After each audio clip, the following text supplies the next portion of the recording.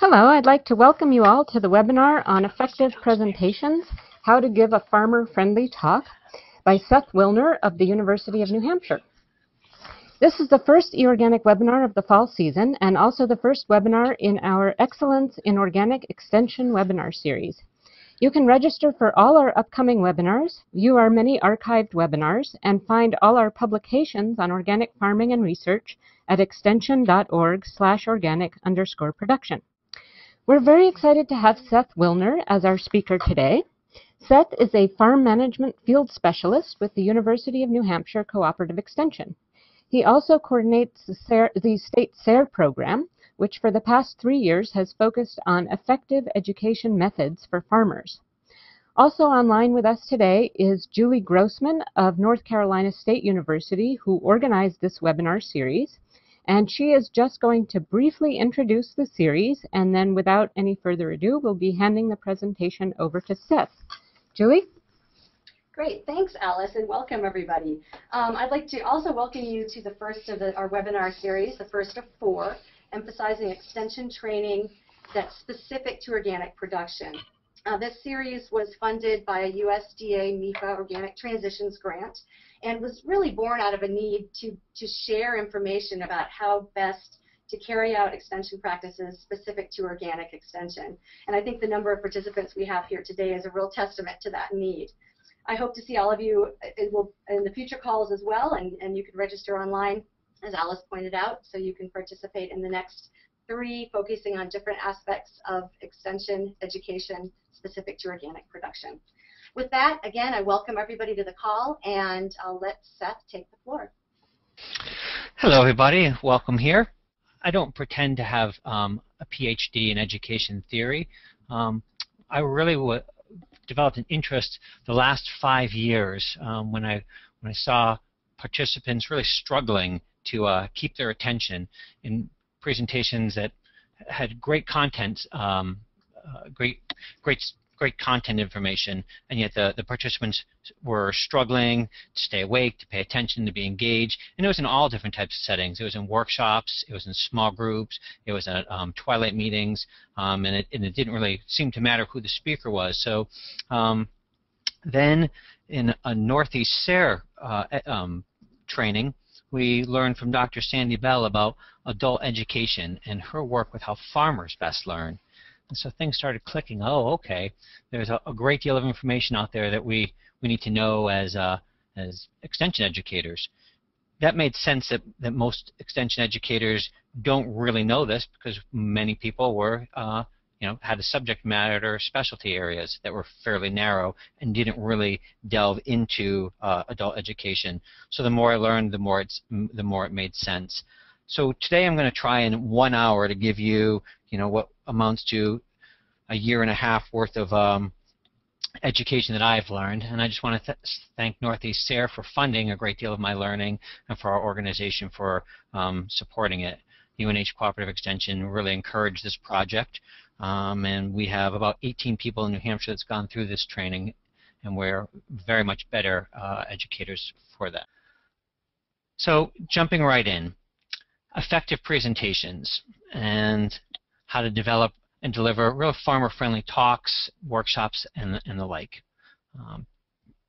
So starting right off the bat with defining effective, I'm really considering effective as not just increasing farmers' knowledge, but really having the farmers be able to, or any audience member, be able to use that to solve problems, to change behaviors. So we're really looking at the action and behavior change, if you're thinking of a logic model, but just most effectively, how do you really take information and use it? How do you teach so that's the case? And that's how I'm defining effective for this talk. I understand that we have various different audiences.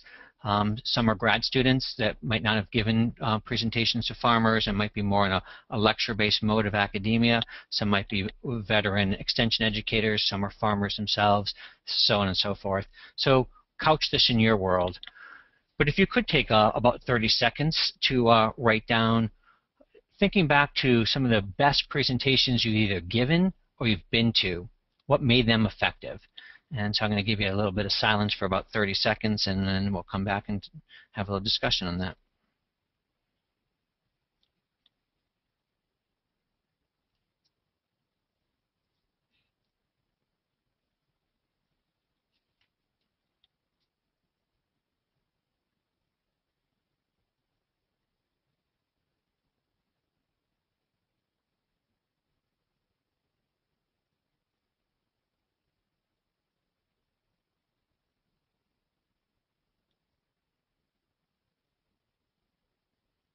Unmuted.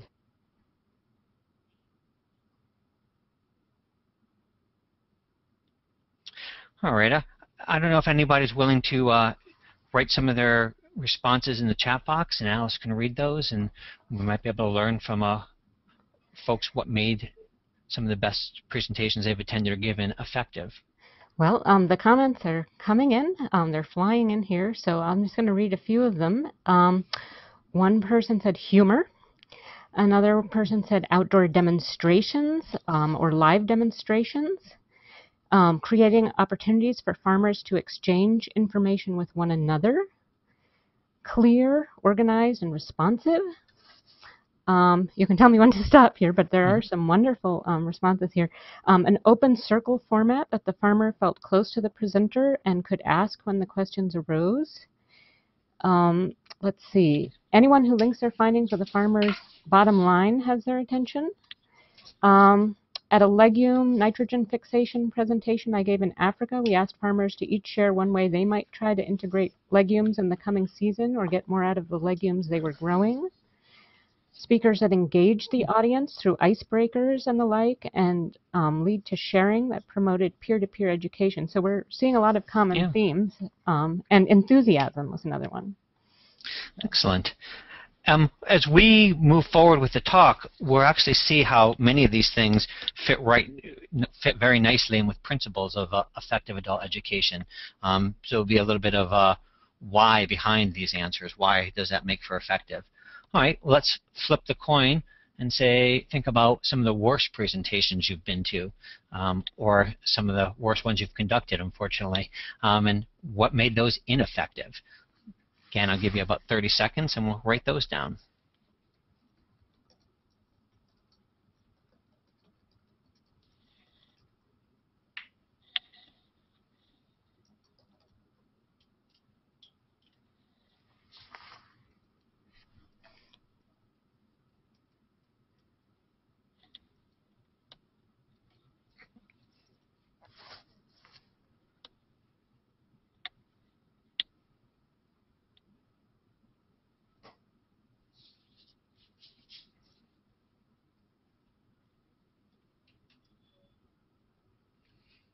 Alice, you have any to read to us? Oh, yeah. We have plenty to read here. Some pretty good ones, too. Text-filled PowerPoints, ivory tower speakers, poor English, too big of a group, not everyone could hear the speakers, speaking to the wrong audience, presenter simply read from the slide, complicated graphics with small legends, too much jargon, a monotone speaker, not having time to get across the concept, too technical for the audience, one person in the audience dominates the speaker, boring, information not relevant to me, monotone and presenter read information and did not have eye contact, scientifically dense language, too many animations in the PowerPoint. So let's see, I'm trying to find some, being talked at, condescending manner, lack of thorough knowledge of the subject. The instructor spoke more about herself rather than about the subject.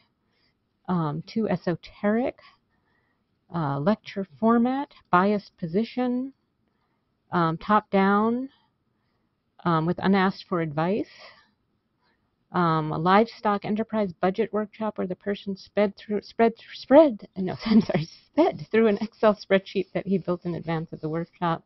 Can't hear the speaker. Too much information. Bad jokes. Bad jokes.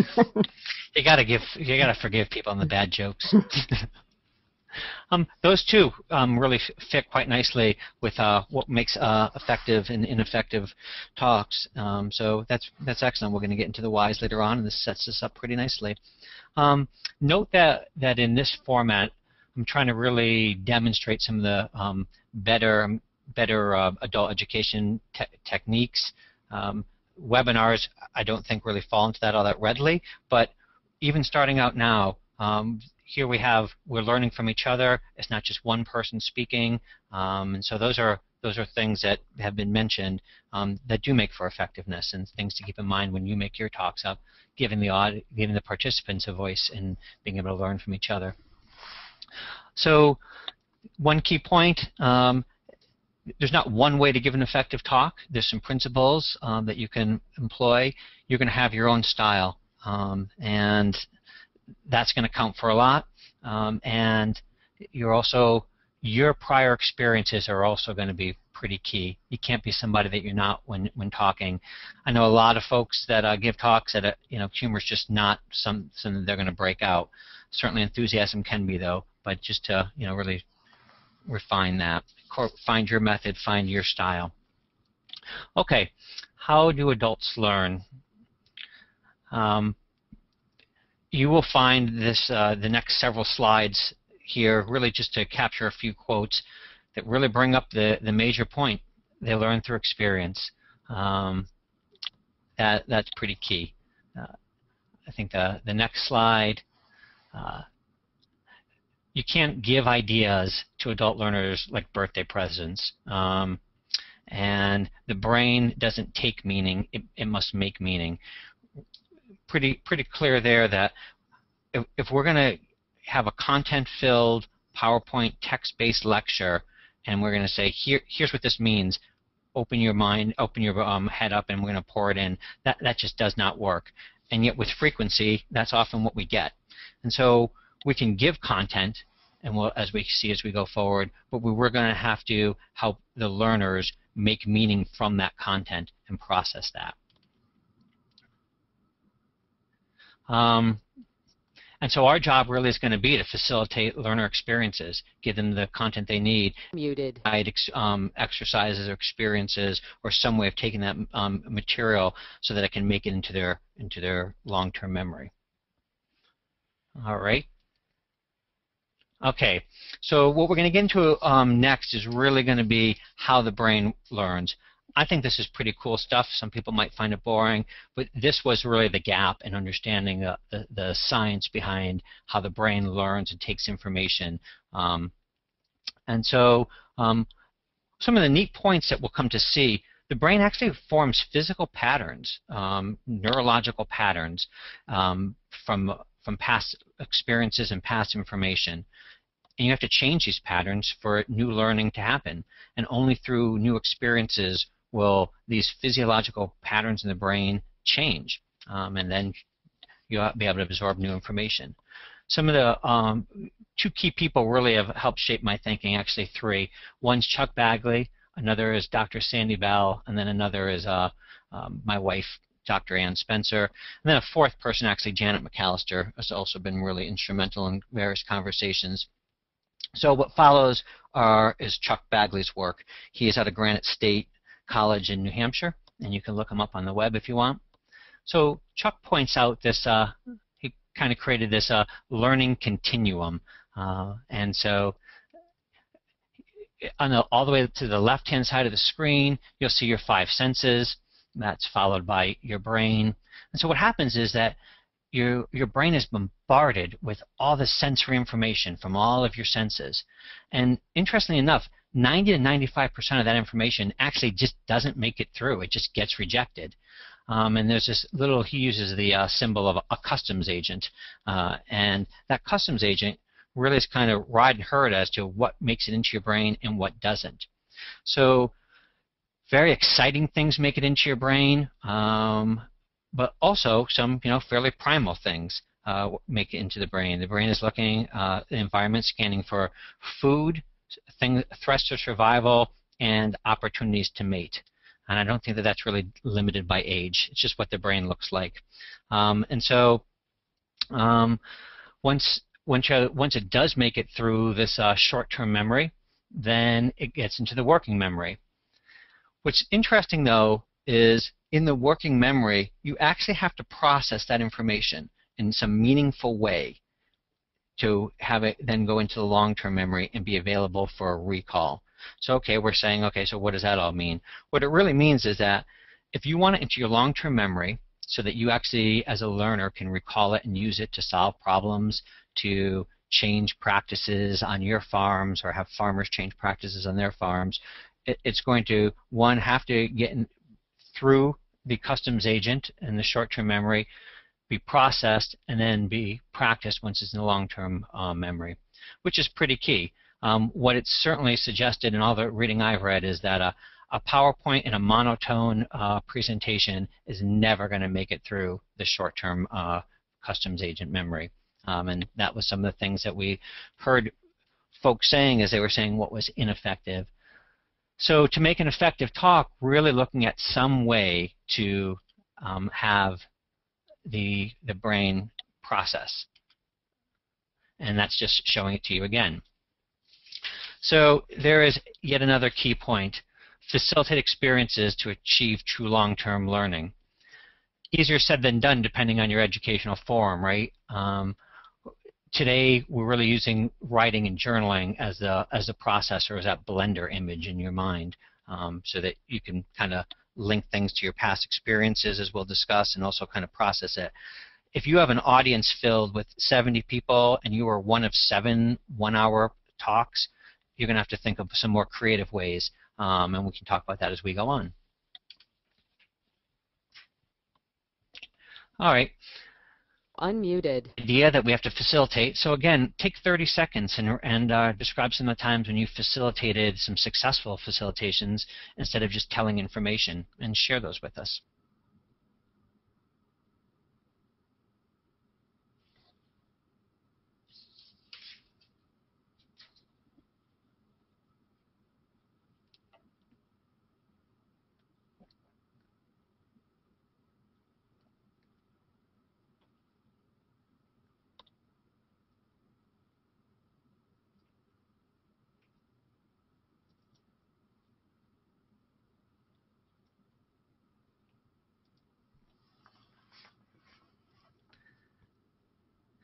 Back to you, Alice. Do we have any? Okay, yes, we do. Let's see, they're coming in fast here, so I have to backtrack Fast here. and Furious. Okay. Oh, there's quite a few. Okay, one of them, I remember the first one was to involve a variety of experts in the learning and having different presenters. So hang on one second here. Okay, draw out pictorial meanings of a message.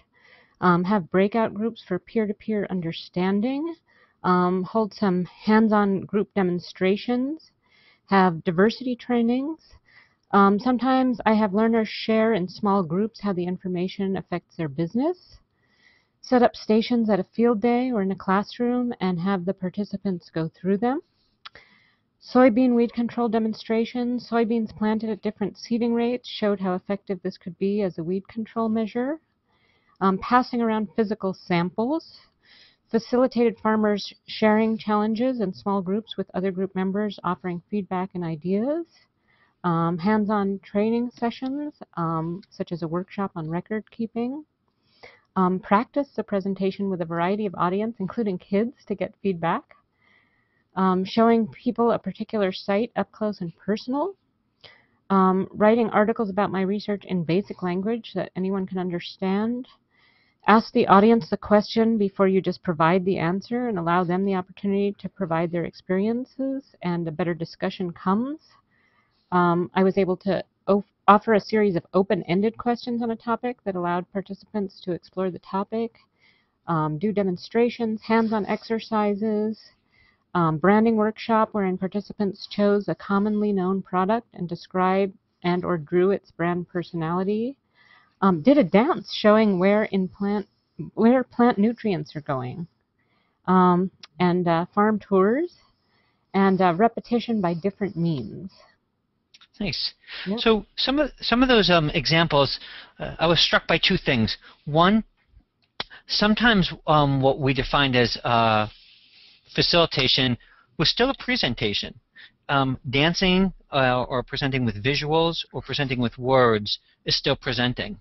So the learner is still mostly in a passive mode. I'm watching a dance. I'm watching someone marry. The text with pictures or the presentation with pictures. So the learner is still in a passive mode, and yet some of the examples were very interesting ways where the learner was in an active mode. One that I wrote down was giving information and having breaking into small groups and the learners discuss how that information affects their business. Now they're really being forced to think and process. If you think of that blender in that previous slide and you're hitting the on button, here they're taking that information and they're processing how could that affect my business. Asking open-ended questions and then having the learners give their answers. Again, their brain is forced to process information related to themselves, their experiences, past or potentially in the future, and asking just questions and having the learners try and articulate knowledge. Those are some more active answers on how you could facilitate. Demonstrations can be facilitation. Likewise, it could be just another way of presenting. So if I'm out in a field and I'm just walking along and the presenter is saying, this is soybean 1, this is soybean 2, this is soybean 3, see the difference in color, see the difference in vigor. I'm still really kind of passive, paying attention, walking along, and just kind of absorbing. It's not that I'm per se interacting. Now maybe there'll be a discussion that was had, maybe you give a problem, given the 3 soybean demonstrations, saying, so which one do you think received this nutrient application? Which one do you think received this treatment? And that might be an active way of facilitating. But nice ideas there. Moving on along with how the brain works to our next slide, we are looking at, if my keyboard works, come on. There we go. Backing up one. So Dr. John Medina wrote this book called The Brain Rules. It's $12. It's easily to read and absorb. And so what he did is he really looked at the science, both his own research and then also collated a bunch of research in the field on how the brain actually works.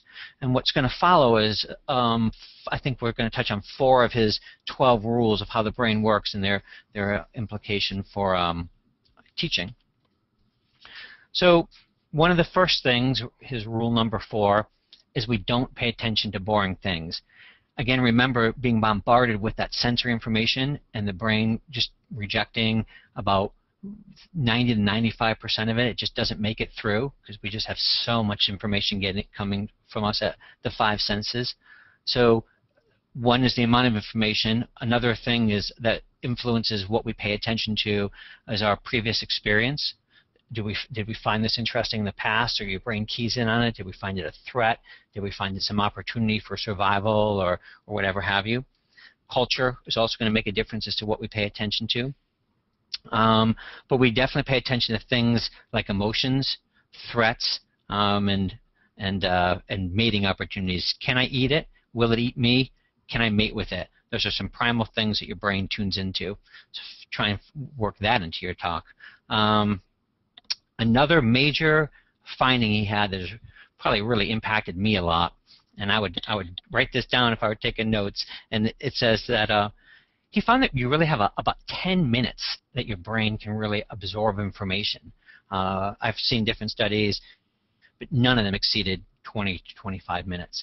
So here we are, oftentimes lecturing for upwards of 50 minutes, begging our audience, oh, I just have 5 more slides, hang in there with me, and you know that you're really almost wasting their time. You're likely wasting their time and your time. So 10 minutes is the idea that if you could really kind of chunk out your information, 10, 15, 20 minutes, and then really do something to process that information, that would be pretty key to an effective talk.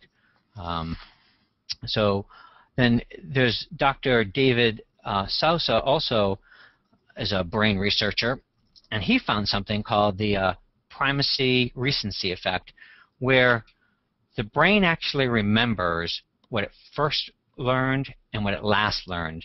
So in your talks, really trying to get the key information right out of the gate. Here's key points.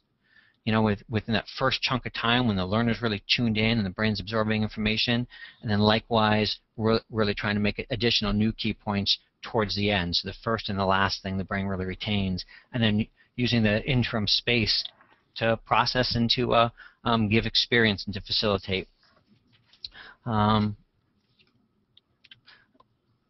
so then, next slide. So repeat to remember, and learning is cumulative. So the human brain can hold about 7 pieces of information for less than 30 seconds. And if you want to extend that 30 seconds to a few minutes or even an hour, you'll have to consistently re-expose the brain to that information. And memories are just really, really volatile. That's why you have to repeat. Another way that you can, so in addition to repeating something, another way to help the brain remember is to actually add complexity to it. One example that Dr. Medina gives is you're at a party and you're trying to remember names, and so you meet someone named Mary, and in order to remember their name, you can repeat, it's Mary, it's Mary, it's Mary. You might say, okay, Mary has a blue dress on, blue is my favorite color. You add this complexity to try and help the brain remember. Medina's research shows that we forget about 90% of what we learn in a class within 30 days, and we do the majority of that forgetting within a few hours after the class. So it really hinges on that first few seconds of memory into what we remember. And so hence repeating often and repeating in effective ways of using that information is going to be pretty key. Now that's, again, to make it to the short-term memory. Then is rule number 6. My screen is just not responding. There you go. Okay. So rule number 6 is if you want it to make it into the long-term memory, so you've repeated it, you've processed it in some meaningful manner we'll talk about shortly, and now you actually got it into long-term memory. There too it's going to have a finite shelf life unless you start really using it, and that's the importance of practicing it. So yeah, you learned it, you got into long-term memory, now you use it. And so if you want to retain it, and that's any skill, playing a musical instrument, learning how to do a balance sheet, whatever it's going to be. So that's pretty key is once it's in the long-term memory, and hence that quote by Clark Aldrich. If you had, he says, if I had 6 hours to learn anything, I would spend 4 of it practicing it, and that would really entrench it into that long-term memory. All right. We had somebody had mentioned, or if not a few people, that in one of the worst presentations were those text-filled PowerPoints. And so we are really, our brain is really wired to remember pictures. It's how we evolved. And so if you hear a piece of information, 3 days later they say you'll remember about 10% of it. If you actually added a picture to that text information, you'll remember 65% of it. 3 days later. So pictures certainly beat text. Vision's really important to us. As a rule of thumb, you get 3 times better recall for visual information than from oral information, and you get 6 times better recall for information that is both visual and oral. So by hearing it and seeing it, that's 6 times better recall. The last rule we'll get from Medina is, whoops-a-daisy, we are powerful and natural explorers.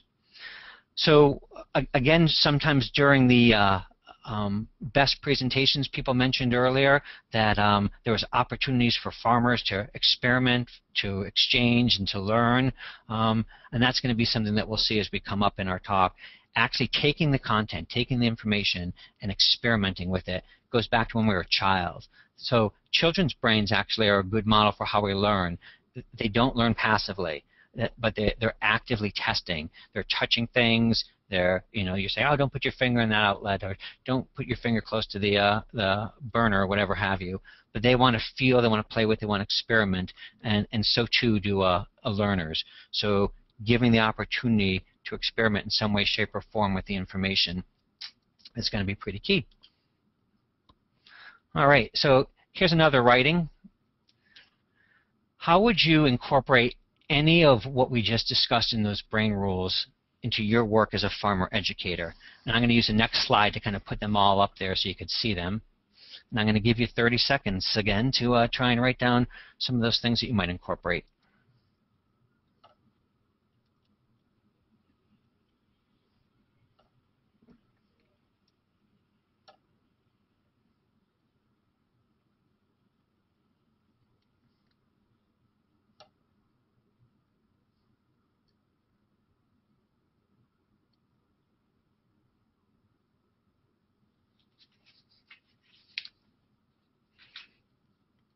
All right, Alice, you're on. Okay, this one I think probably takes a little more time to think about, but we still have a lot of ideas coming in. First one is photos, photos, photos in social media. Make lots of visuals, pictures or comics. Visual aids, link information to farmer profit. Give workshops in a series instead of standalone. Incorporate the idea of play. 10-minute chunks. Practice in advance, not too much text if I use slides. Repeat the major concepts. Give the group a short assignment, an outline, a verbal or written or picture of their choice, a standard operating procedure for a farm that incorporates the new concept. I couldn't quite get the whole thing, but most of it there to give a short assignment. Add colorful and high-quality pictures, introducing something they can relate to. More photos if the workshop can't take place outdoors. Field demonstrations, I would have them help with plantings and recording information and have a blog for them to ask questions. Talk 10 minutes and then do something for 10 minutes. Have an organized agenda to show the points for the talk and remember to start and close with it. I'd use the first 5 minutes to tell what the presentation is about and the last to conclude. Making presentations participative. Provide opportunities for hands-on exploring. Lots of comments about good pictures and hands-on activities and less time for presenting. Hearing from other farmers and having students draw diagrams so they can get a visual and are active. And by the way, we did have a request whether other people's ideas are going to be made available to everybody. And I can, what I can do is I can post the answers to the questions, removing everybody's names on the website in a day or two after this presentation, because there are several people that were interested in that. So, you know, it'll have all the names removed, but it'll have all the ideas, and I'll organize it by questions so you can see people's responses, because we're certainly getting a lot of good ideas. There were a lot of good ideas, and that's somewhat of the beauty of this information. You get this new information of how the brain learns and how learners best learn, and people's ideas and experiences, and you can really do some really powerful and potent adjustments to your talks and make them more effective. I resonated with the pictures and comments. Again, worked because you get six-fold increased retention if you have both words and visuals. I like the idea of the series and not standalone. I think that that's pretty key. It gives the opportunity to repeat. It allows people to ask questions on previous sessions, and as we'll see as we go forward, it keeps building on knowledge. And so that learning is cumulative. You remember that slide with the hay bales, the round bales stacked on top of each other. Absolutely, that works. And then the 10-minute chunks and repeating. Short assignments are also pretty key, and we'll see that as we come up. Learning from each other's and hands-on exploration also help that drive that home. So neat feedback. All right. This seems so simple. You know, think of how the brain learns and not just provide content. With that said, I had been teaching for 13 years, and I just would go and I'd give content. I'd try and be humorous. I'd try and have some interactive, but by and large, it was content, and it was content for 1 hour to 3 hours, sometimes 6 hours. God bless you, but it was content. So now we're really trying to take that into account and break that up in ways people just spoke about. We're going to shift gears now to Dr. Sandy Bell's work. She's a professor at University of Connecticut. She did a project, I bet it was 8 years ago, maybe a decade ago, studying how farmers learn. And so you can read about that in the Journal of Extension if you wanted. You'll see on your screen a picture for sustainable agriculture through sustainable learning. At the end of our presentation, there will be a link to a website, and it's our New Hampshire SARE website, and all the references and resources that we've mentioned today are up there, including this guide that you can download. And this is a real nice guide. I think putting words to what we've discussed today will also be helpful for you. And that, of course, was funded by Northeast SARE. I'll give them their props. All right, so putting the 5 practices together. This is fun stuff. All right, so dig on this.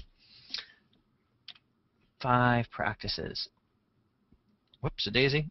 We're going to go through each of these together. You can see really how they all build on each other. They interact with each other. So we'll take them one by one. Create a safe learning environment.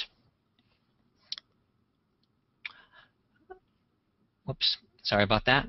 So creating a safe learning environment is going to be pretty key. Right now, I didn't really want to beat this one to death. I would ask folks how they created safe learning environments, and that idea of this open-ended question, we'd all learn from each other and our brains would process together. For the sake of time, we won't have the ability to do that, but there's 2 things that I'll invite you to think about.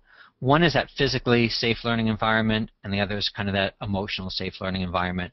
So physically safe, comfortable seating, good light, temperature, not too hot, not too cold. And we've all been in rooms that have, we've lost 30 pounds worth of sweat, or we've, had frostbite on our fingers and toes. So really having that physical setting, the setup too, sometimes chairs in a circle, whatever have you that your purpose is in setting the room up before, but just tune into a nice physical safe learning environment.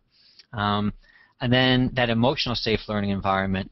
In some of the worst presentations, when you had given your feedback earlier, people had mentioned, one person dominates a talk, or they bully a talk, or minority views are not allowed to be expressed, or if people don't have the confidence really to share what they think.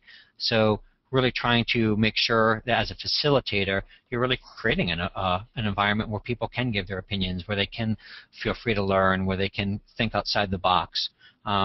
Some of the ways to do that, certainly ground rules help. Certainly you as a facilitator, really pulling out, okay, let's hear from someone that we've not heard from yet. Or if someone's going on and on, saying, okay, I think that I understand your point, maybe repeat it for them and then move on to another person speaking. Likewise, building community, which is another, which is something else that someone added in an effective talk, helping the participants feel comfortable with each other by getting to know each other. Sometimes if you're really short of time and you know who's coming, you could do this ahead of time via email, via Skype, or some electronic way of trying to build that community. Also, helping people to stay on topic creates an emotionally safe environment. So those are some of the ways. I bet that folks would have a lot of other ways, and maybe in the next, when this ends at 3 o'clock in that live chat, we can discuss that. So here's another 30-second time to write. How do you think emotion impacts people's learning?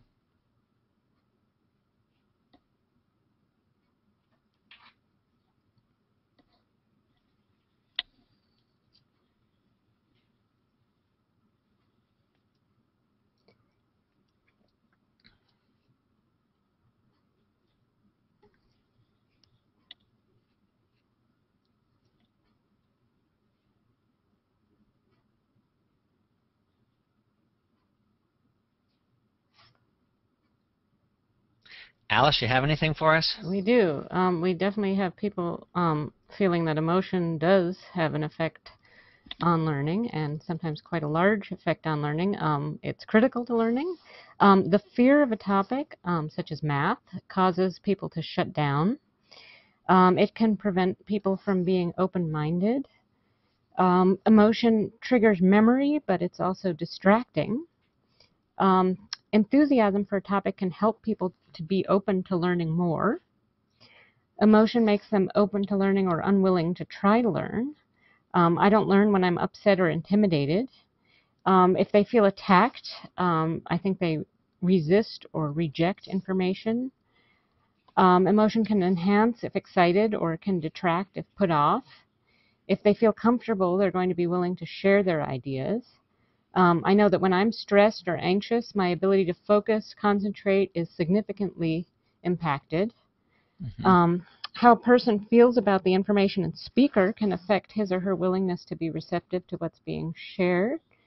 Huge impacts: how safe people feel to learn, how comfortable they are to share and ask questions, how collegial they are to others in the audience. When people feel defensive, they stop listening to others. They're part of being human, and the chemicals in the body that affect the brain can be a rush of reactions. If they feel respected or welcome, they tend to be more open to new information.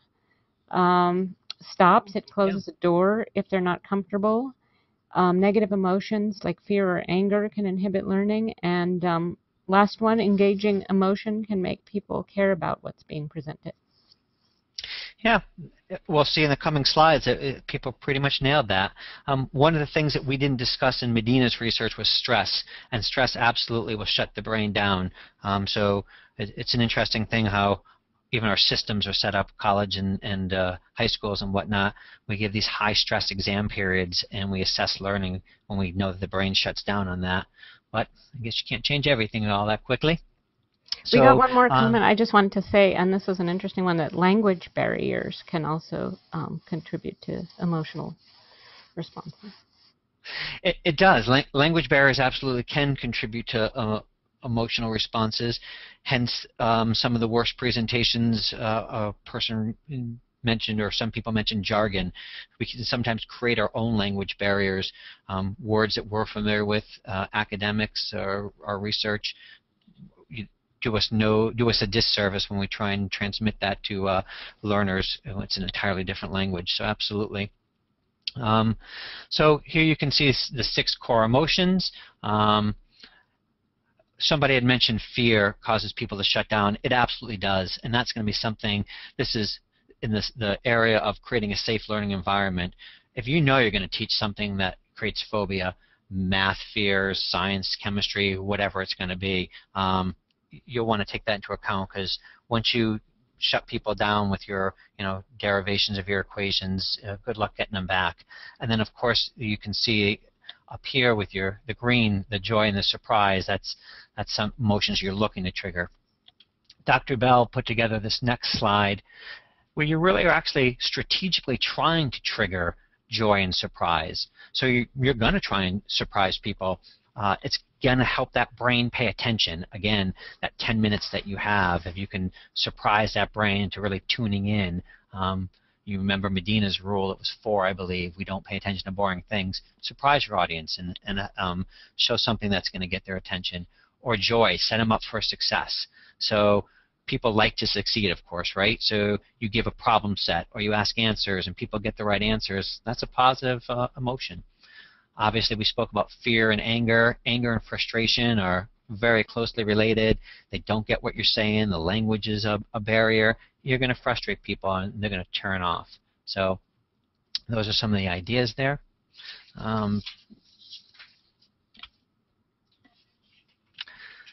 Final thing, because we can't say it enough, try your darndest not to trigger fear. It actually causes chemical reactions in the brain, and the brain shuts down. So those are the key points that really try and strategically plan for eliciting emotion.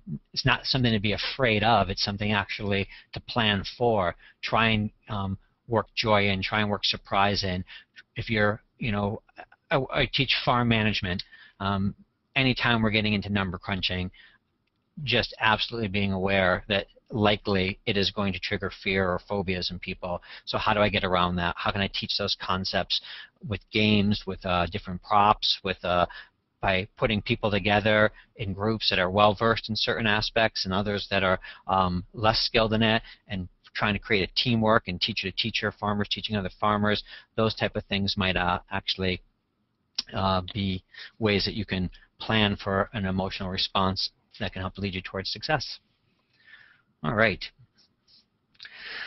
So now we're going to switch gears into another principle. And prior to getting into this, I'm going to ask you to write, this might be your last writing one, what do you think? What assumptions did you have about participating in this webinar in the days leading up to it? And I will give you 30 seconds.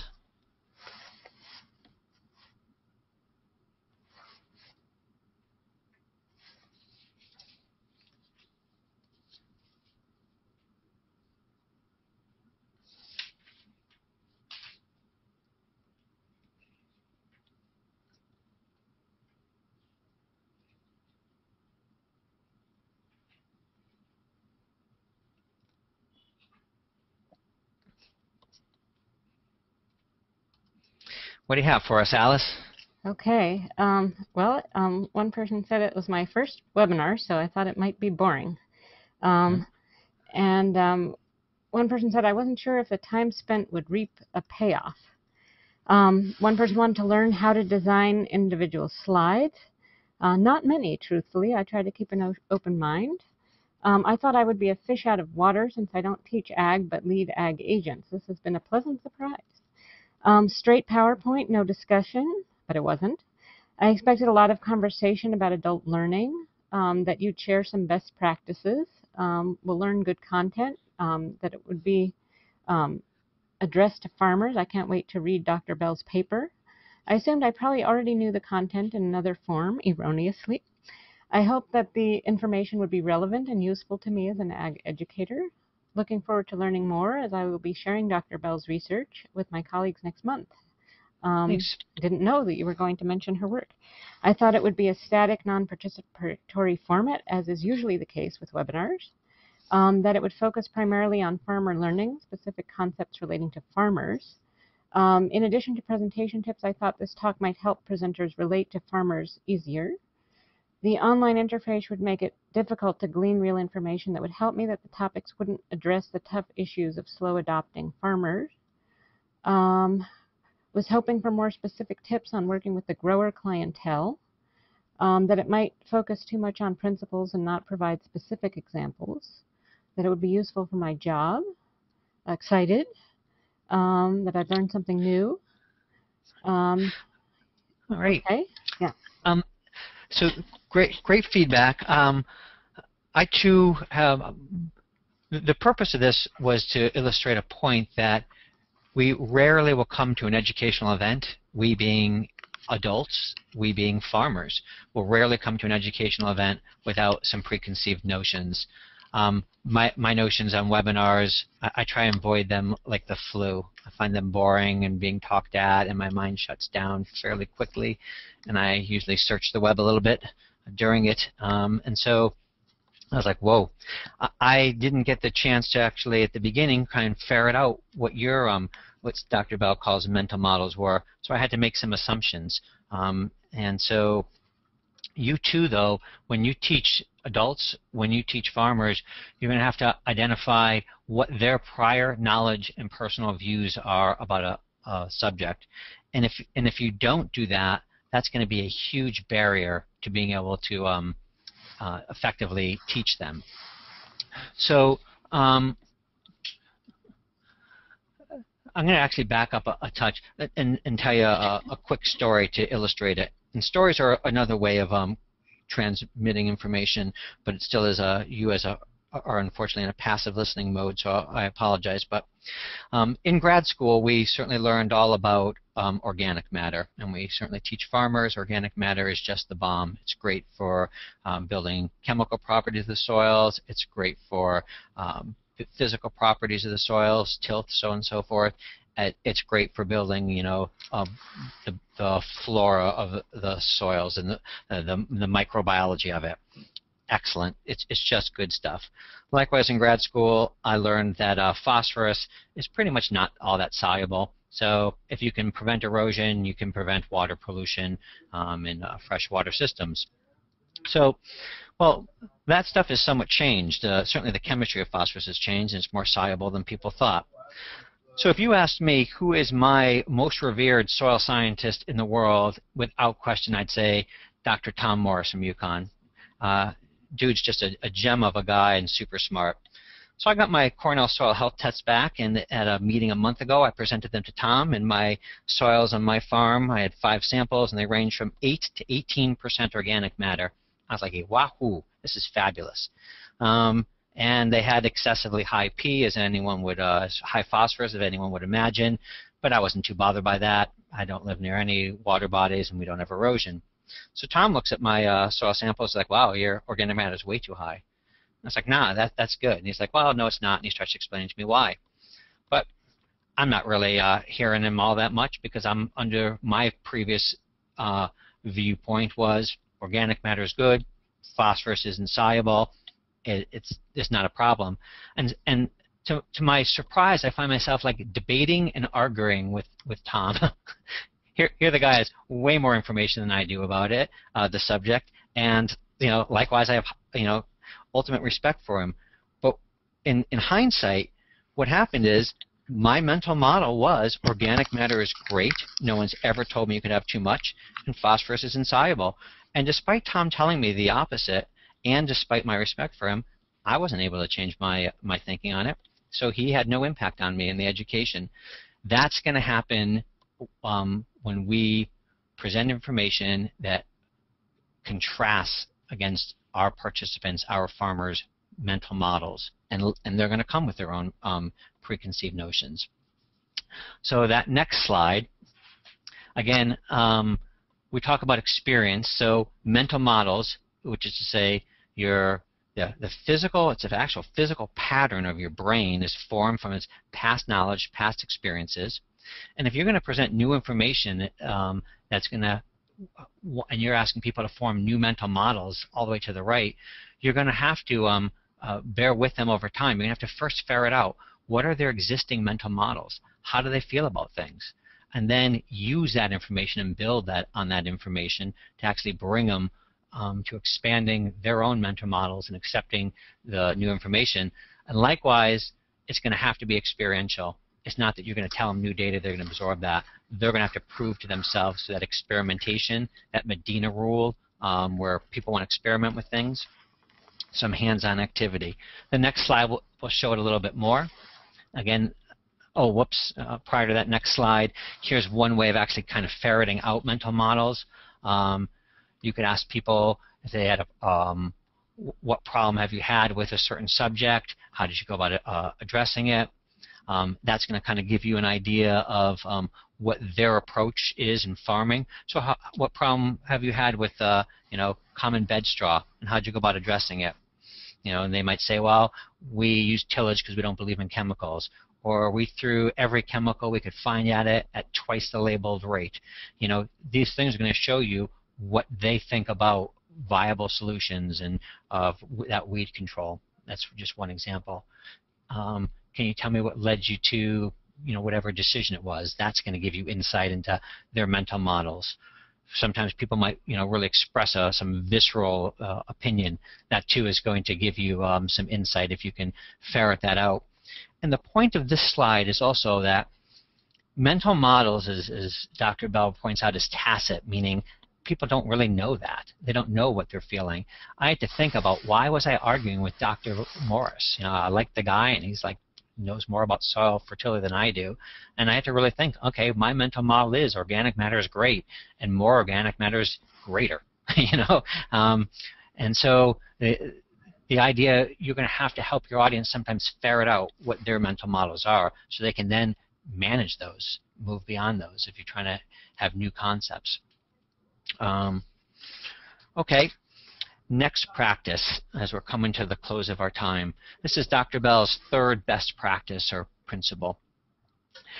Many people really nailed it when they spoke about what their most effective talks were. It's really linking any new content to prior experience. Again, really trying to get at the brain and how it has patterns and how it has patterns of the past. It's also trying to get information into that short-term working memory by linking past experience, which the brain pays attention to new experience. And so trying to figure out what their mental models are and what their past experience is, and using that information to bring them forward. So frequently, if your approach is, oh, that grazing practice that you've been doing, that's just garbage. Here's one that works better. That's going to be a swing and a miss in all probability. People aren't just going to reject their past experiences likely. Oh, you've been keeping records that way? Well, that's just ridiculous. This is the way you want to do it. Instead, you're going to have to figure out what of the past has relevance and how you build on that to have this new content be actionable. So when someone mentioned a series of events instead of one, that really helps you build on past experience over time. You can see that as we go. The first row, here's your past prior experiences, and then bingo, they really fit nicely with your new experiences. You can see, let's just take this example of a Holstein cow on the left, and then we see a Holstein and a Jersey cow. So you might say, boy, Holstein cows, they really have a high volume of milk production. But in a grazing system, Jersey cows might be able to produce more components or butter fat, and that might be a more profitable way of farming. You want to link Jerseys and Holsteins. You might want to say, yes, Holsteins can perform on pastures, but here's some of the downsides of it. And Jerseys, thus might be an improved breed. Again, linking the past. The next example of corn and grain, and then moving to a diet that was, perhaps more of a grass-based, or corn is a grass, a different type of forage-based. Those type of things, building on the past and linking it to the future, or to the new knowledge. That's going to be pretty key.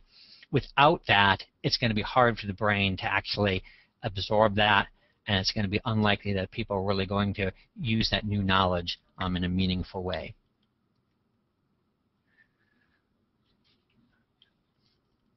I'm going to kind of skip over this slide.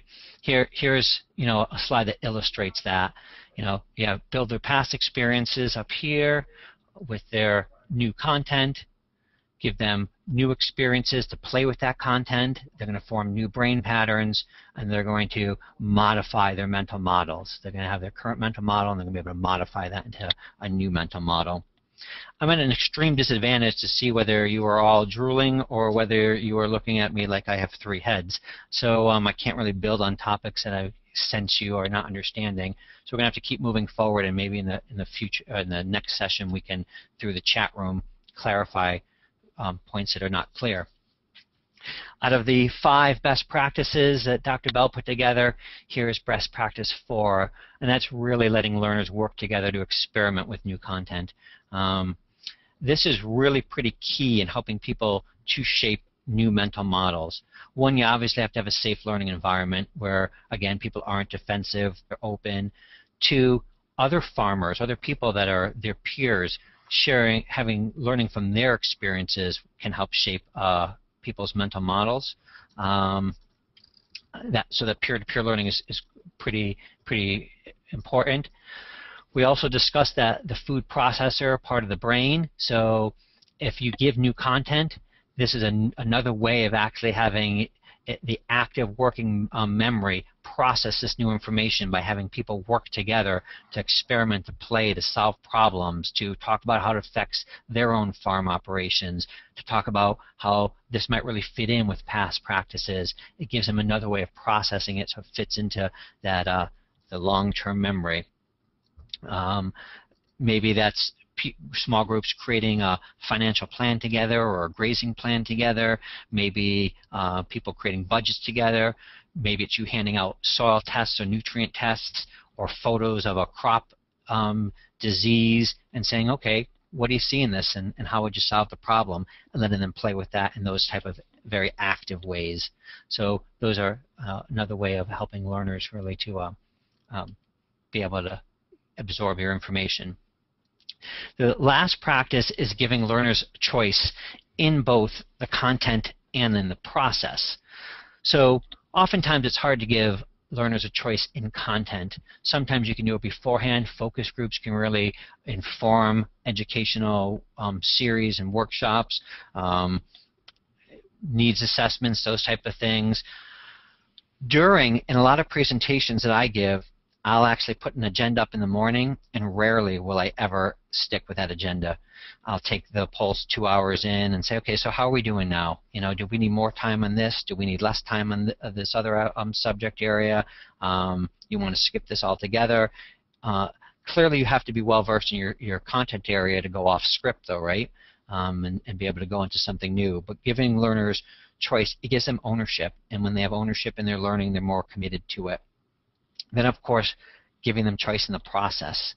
You want to bypass PowerPoint altogether. You want to go into small groups. You want to stay a large group. And so that accounts for a lot. Now, I've done this and gotten knocked on evaluations where they're like, don't take up so much class time giving us choice. So not everyone likes it, but it still is an effective, recommended best practice. And I think that if you do it enough, participants will come to appreciate that. But that is the 5th and last best practice by Dr. Bell. So here's some strategies for giving them choice. Giving them choice of location, reading, how many in-person sessions would you like, how many distance learning sessions might you like. Afterwards, trying to form communities so that learners can share their knowledge and experiences with a broader community after the event is over. So that's another way of giving a choice. So really, closing up, Ben Franklin wrote this. Many people have probably seen it. Tell me and I forget, teach me and I remember, involve me and I learn. And that really matches to some of those examples people gave, going and actually planting out with participants and teaching them while you're doing things to that effect. And this next quote, clearly in this last hour, you're not going to be any educational experts, but if you just take one or two nuggets that you learned from this last hour and you incorporate them and play with it, you almost can't go wrong. And as this says, I was running with one of my friends, and we changed up some of our training techniques, and it worked really well. I said, boy, I never would have thought of that. And he just said, yeah, it was a lucky guess. But he said, if you always do what you've always done, you'll always get what you've always got. And that's the same thing. So if we go and we do our PowerPoint lectures for 50 minutes, and we put workshops together that then have 3 to 5 speakers back to back to back to back, good luck is all I can tell you. So change it up using what you have. And then just to wrap this up, if there was more time we could spend on some of the individual ways of implementing it, but kind of to wrap it up, as best you can, try and assess those preconceived feelings, assumptions, or values around information you're presenting, be that on nutrient management, be that on weeds, be that on financial planning, record keeping, whatever it's going to be. Try and assess that, and then try and help the learners identify what their preconceived values are, and address that. Speak about that openly. Once you know what learners' feelings and thoughts and assumptions and values are, bring that forward and say, hey, this is what a lot of people feel. This is how we can build on that. Marry your information to, again, their past experiences and the utility for them.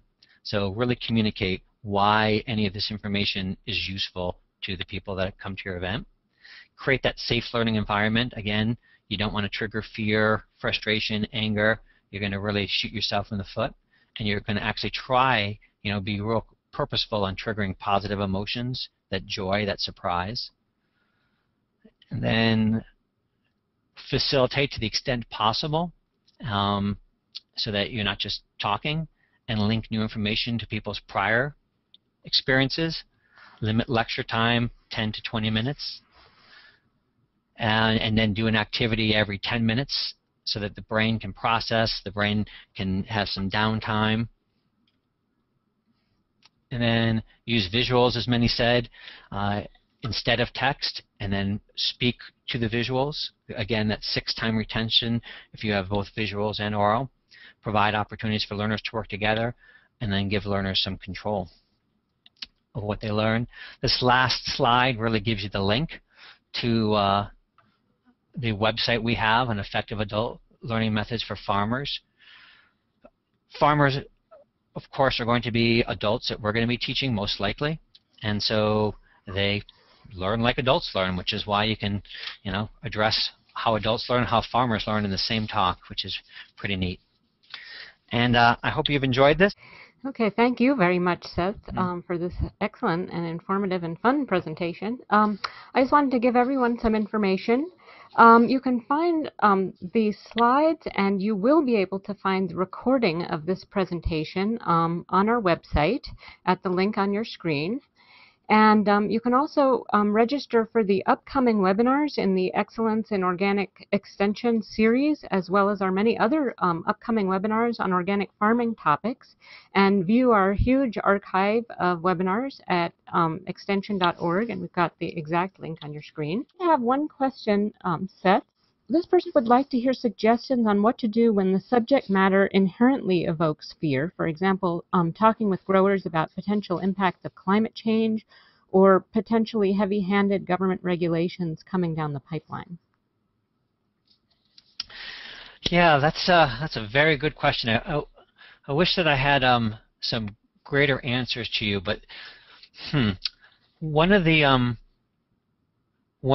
things. So let me think out loud here. So the Food Safety and Modernization Act, we've been doing a lot of education on in New Hampshire. It's a game-changing government regulation coming down the pike. It does nothing but invoke fear.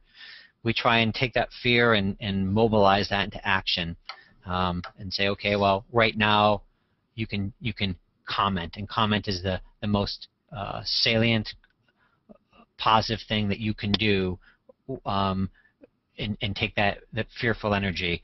Another way that you might be able to help with inherently fearful things are setting people up for small successes. So make some easy problems or easy solutions and things like I'm thinking farm management and equations and problem solving, and going from cash to accrual, and making some real easy examples that people can succeed at first. Teaming people up with folks that have a higher skill level than themselves so that they can learn from others in a different manner. But here's where I'd really be helped. What I would do now is I would open this up to the group to see who else had other answers, and I don't know if that's possible or not. Okay, thank you. And we got one comment at the end, too. Lots of positive comments from people who enjoyed your presentation, Seth. And also, this person said she likes to bring in farmers to start the program to hear their perspectives, and it sets the tone for a meeting, hopefully a positive one. We did have one more question, and that is, would helping farmers focus on the parts of the problem they can affect and control help? Yes, clearly. I mean, things within your control you can act on, and things without your control you can't. It would help. I don't think that it would fully alleviate fear, but it would absolutely help. And just to respond also to Alice's comment that she just read, I think bringing farmers in helps to set the stage, and I think it helps to also address mental models. I don't know that it would help with the passive versus active learning, and that's a concept that I hope people can gain too. Anytime I'm sitting back and I'm just absorbing information, I'm in a passive learning mode.